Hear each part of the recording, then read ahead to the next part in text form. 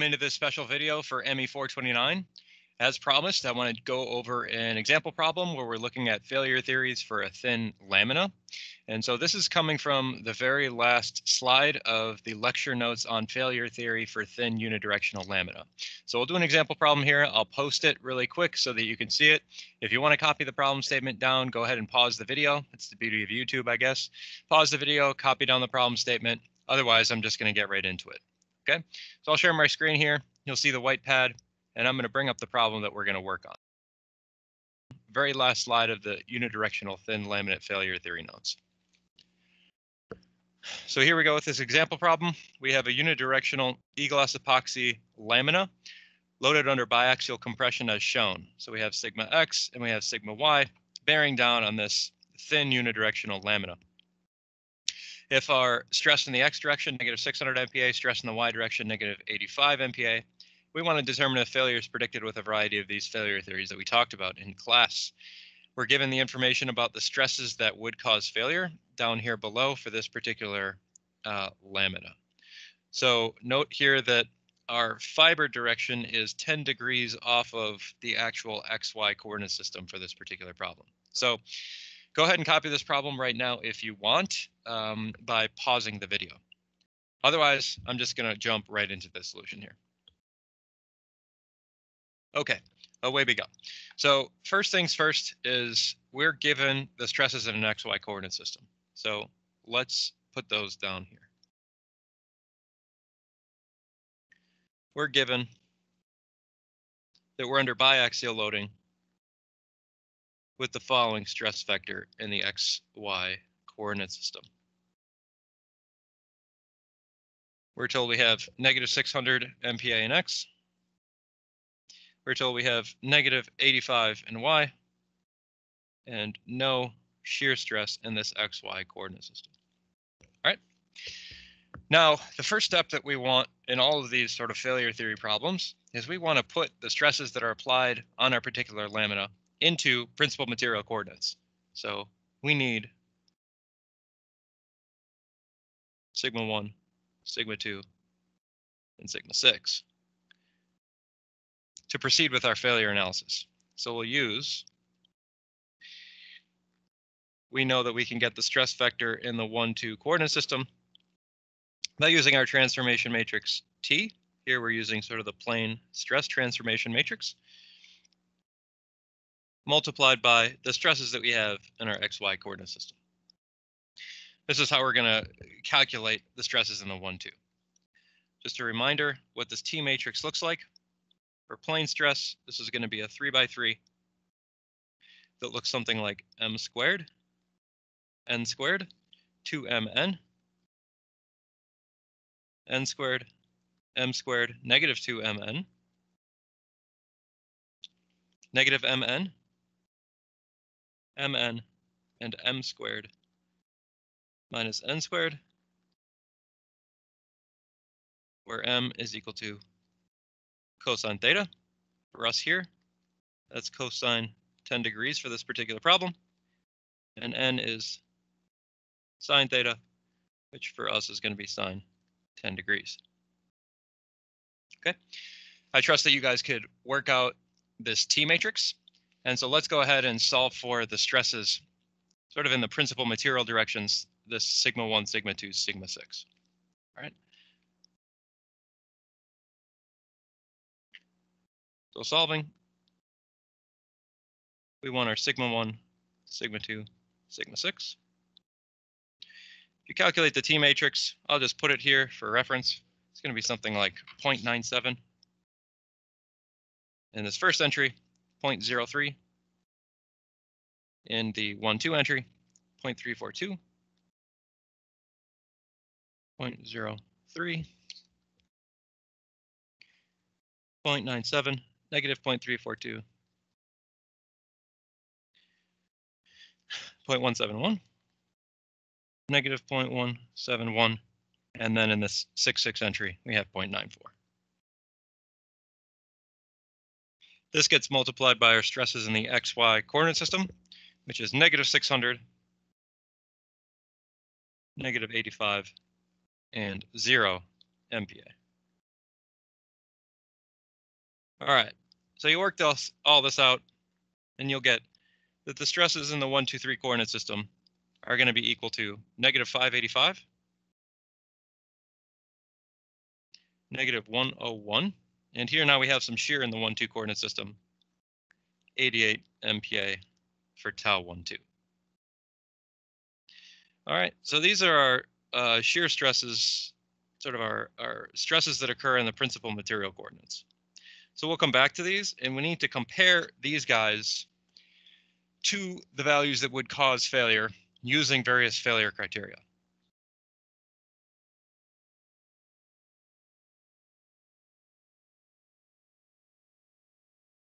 To check whether or not we would predict failure or not. So we'll move on to the next portion of the problem now, where we're looking at would these stresses cause failure given the variety of failure theories that we have in the class. All right. So sort of back to the problem statement here quickly. We want to check first this max stress criteria.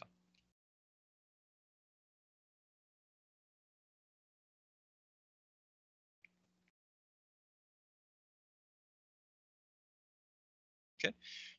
Remember what that looks like. The max stress criteria basically says that if any of the stresses in the principal directions exceed the stress that would predict failure, then we fail. So here, remember our max stress criteria is something like if sigma 1 is greater than or equal to F1T, or if sigma 1 is less than or equal to negative F1C. This is sort of for the stress in the one direction, we fail. If sigma 2 is greater than or equal to F2T, or sigma 2 is less than or equal to negative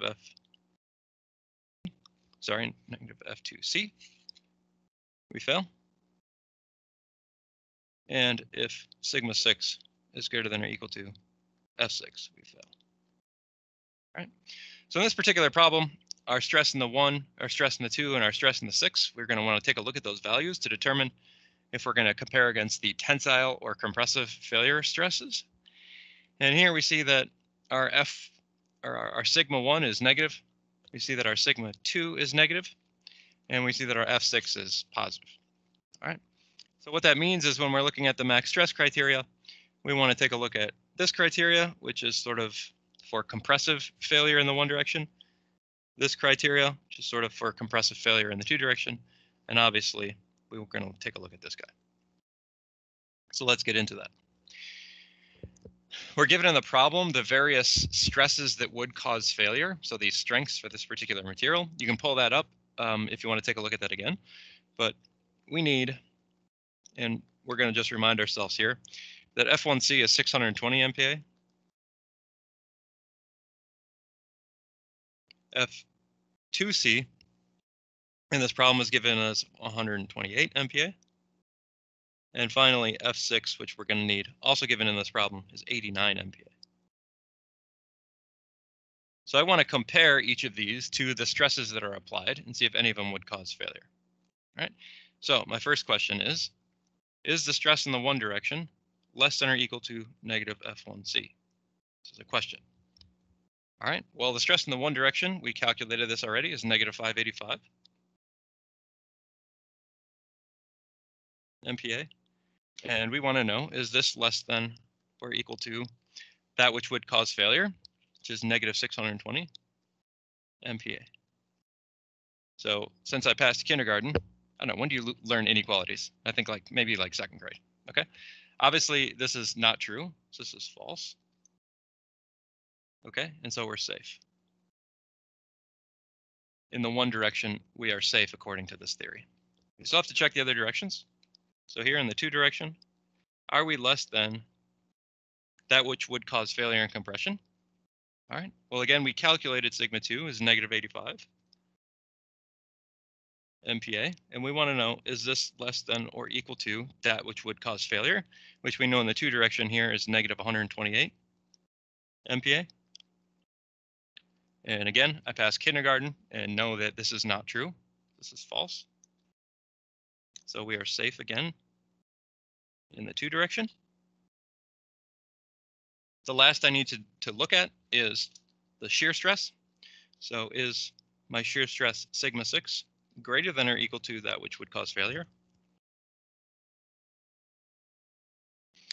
Here my shear stress in 6 is 88 MPa. And I want to know, is this greater than or equal to that which would cause failure, which I was given as 89 MPa. Again, this is false, and so I'm safe. This one, pretty close. I'm uncomfortable here. I'm really getting close to that failure strength in the 1-2 direction. So I would predict safety by max stress theory, but I don't feel good about it. All right.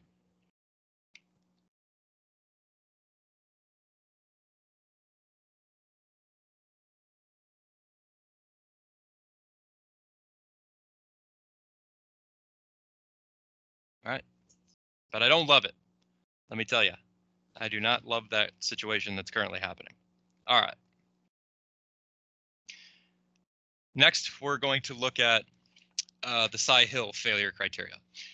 I'm going to kind of gloss over the max strain theory. I'll tell you, I'm not going to ask anything about max strain theory. Max strain theory is just like very rarely used in practice.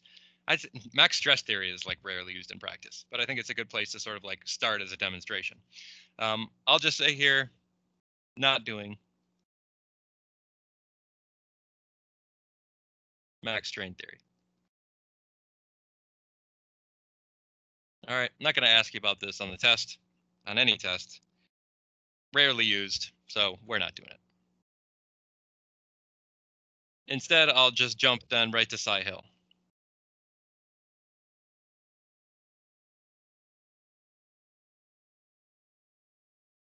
All right, and remember what that one looked like. This is very akin to the von Mises theory in your ME3005 class.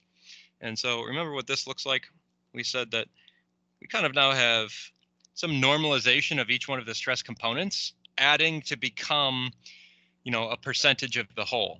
So here, what I'm checking is my stress in the one direction normalized by the stress which would cause failure in the one direction squared plus the stress in the two direction normalized by the stress that would cause failure in the two direction squared plus the shear stress sigma 6 normalized by the shear stress that would cause failure squared minus this interaction term, which is stress in 1, stress in 2 over F1 squared. I want to know if this is greater than or equal to 1. If this is true, we fail. All right. Now, reminder, the values that we take for F1 and F2 depend on whether sigma 1 or sigma 2 are positive or negative.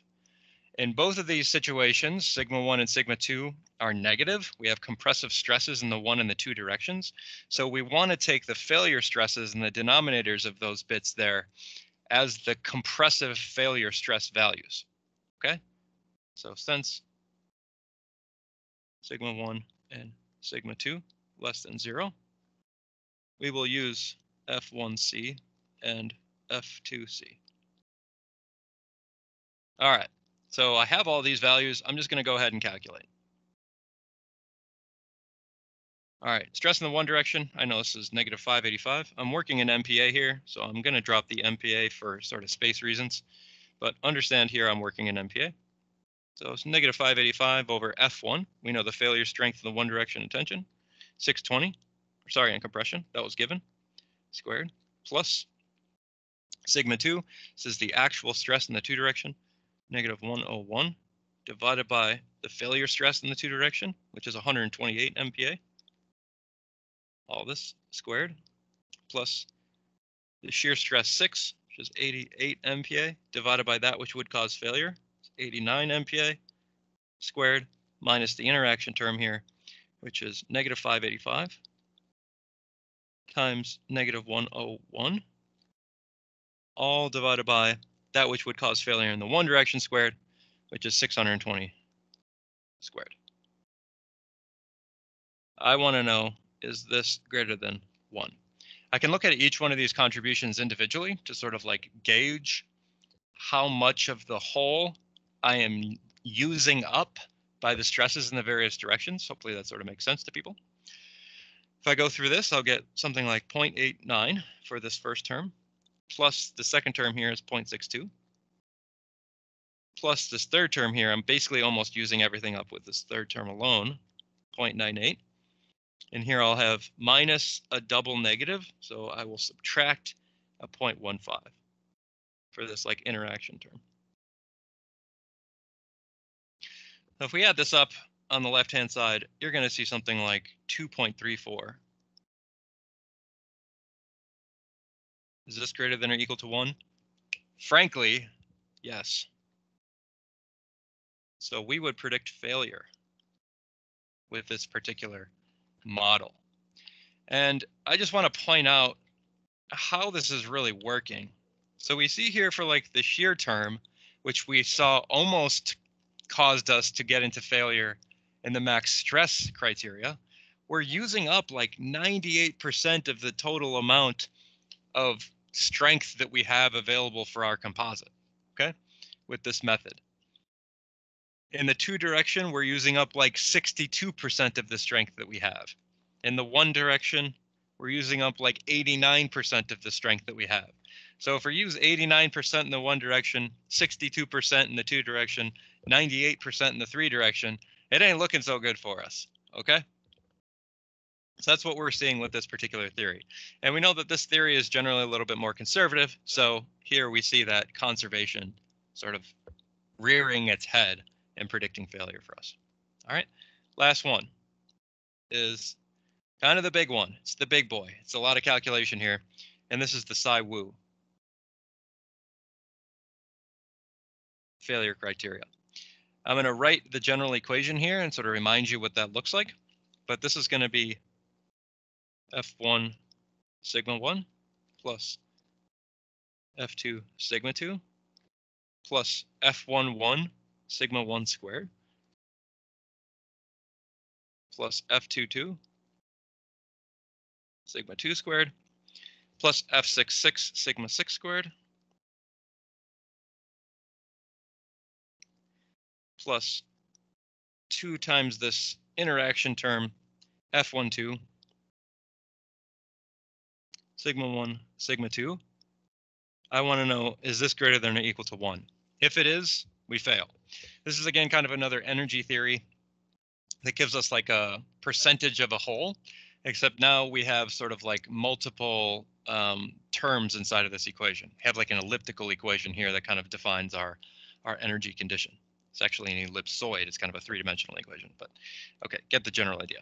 So we need all of these like leading coefficients here. And I'll tell you, for the Psi-Wu theory, it's much easier to work in GPA than it is to work in MPA. And you'll see why in just a second.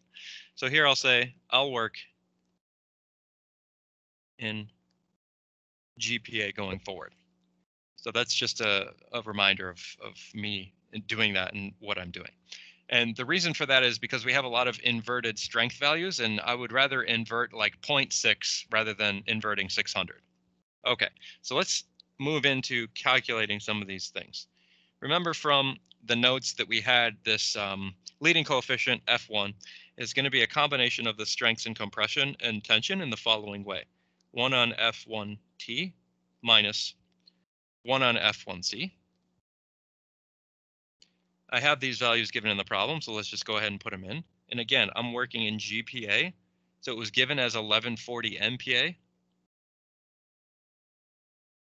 for F1T minus 1 on F1C, which was 620 MPa, so 0.62 GPa.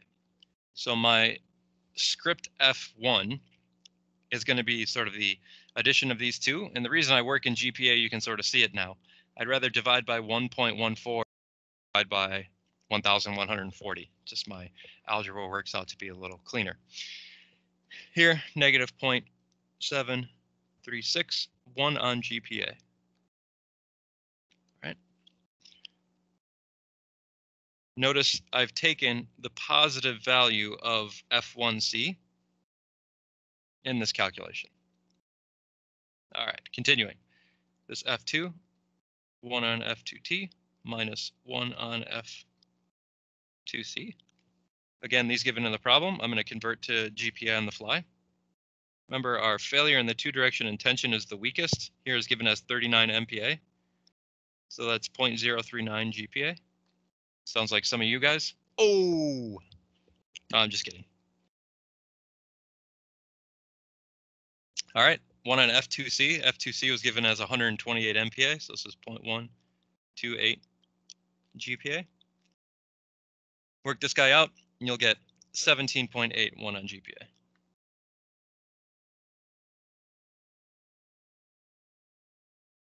All right, continuing. F66. Here, this is just 1 on F6 squared. So this is 1 on 89 MPa, or what I'll write as 0.089 GPa squared, giving me that F66 here is equal to 126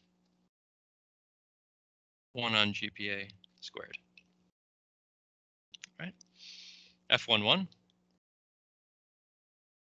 This is 1 on F1T times F1C. Again, I'm given these values, so we just kind of plug and chug here. This is 1 on 1.14 GPA times F1C, which is 620 MPa, or 0.62 GPA. And that gives me this F11. Here now I need a 1 on GPA square termed. This is going to be 1.41. 1 on GPA squared. All right, I'm just building these coefficients, building the house. Script F22, 1 on F2T times F2C. 1 on, again, F2T is the weakest. It's 39 MPa, so 0.039 GPa times F2C, 128 MPa, or 0.128 GPA. This is going to lead me to script F22 is going to be 201 on GPA squared. All right. Last coefficient is this interaction coefficient, F12. Remember in the notes, this is -1/2 square root of F11 times F22. Okay, so we can just calculate this straight away. -1/2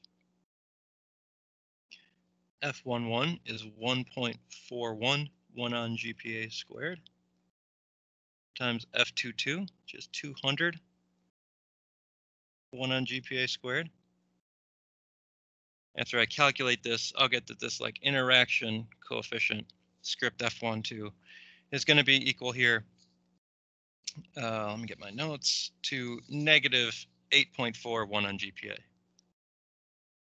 squared. Okay, got all my coefficients. Now it's time to roll with my equation. So all together.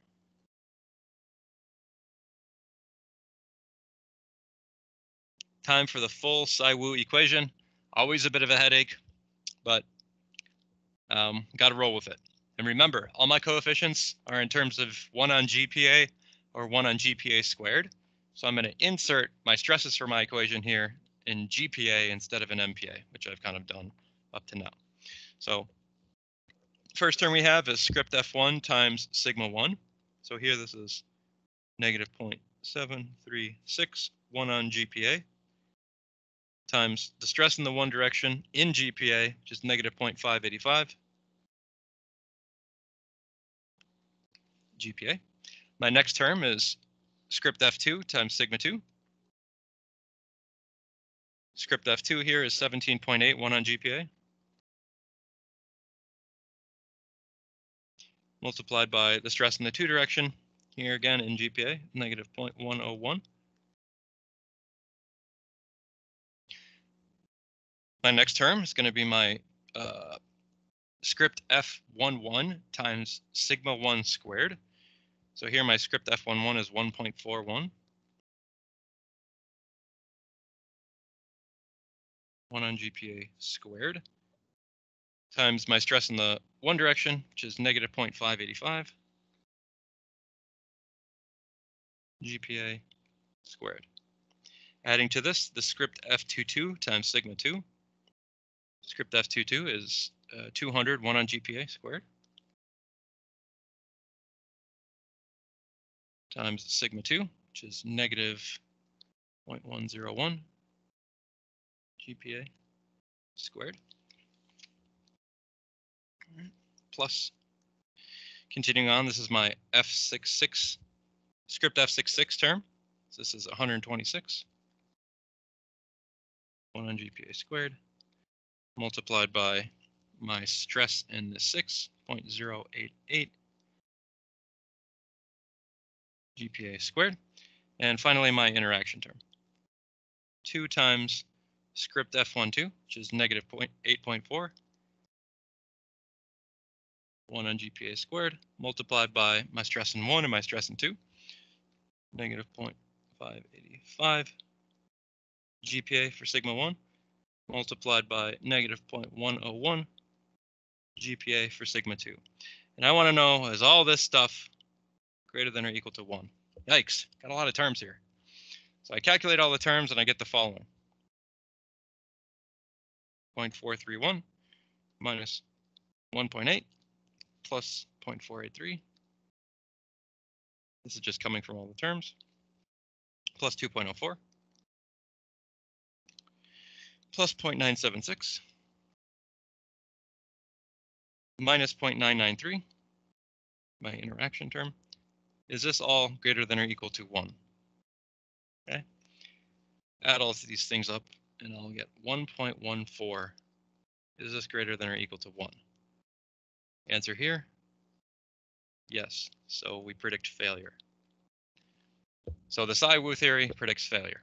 Interestingly, the two energy methods here, the psi-woo and the psi-hill, both predict failure, but the max stress criteria, which sort of just looks at the stresses in the 1 or the 2 or the 6 direction by themselves without sort of considering the other stresses that are being applied, that max stress theory did not predict failure. So again, max stress theory is like the least conservative, pretty scary situation. And then some of these energy theories are much more conservative. So that's going to be it for this example problem. I hope you enjoyed it, and I'll see you in class on Monday. Unless you're watching this some other day, in which case I hope I'll see you soon.